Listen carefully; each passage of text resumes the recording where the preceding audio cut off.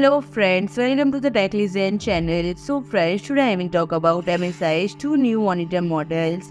So friends, MSI introduced two edge monitor models, the Optix G251F and the PRO MP243XW. These displays cater to distinct user needs, with the former aimed at gaming enthusiasts and the later designed for businesses and telework purpose. So friend, it is a 24.5-inch Full HD gaming LCD display boasting a RAPID IPS panel ensuring incapable image quality, and it offers a refresh rate of 165 Hz and a rapid 1 millisecond response time, delivering seamless gaming experience. And friend, the key specifications include rapid IPS panel, sRGB coverage rate of 98.62%, DCI-P3 coverage rate of 83.41%, maximum display color of approximately 1073 million colors, contrast ratio of 1000 jam/1, brightness of 400 nit, high dynamic range support with HDR 400, wide viewing angle of 178 degree,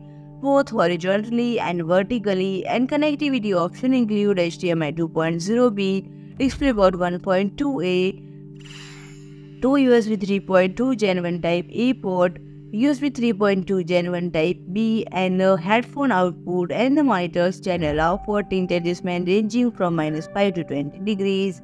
And friend, the Optix G251F is accepted to price at around $179.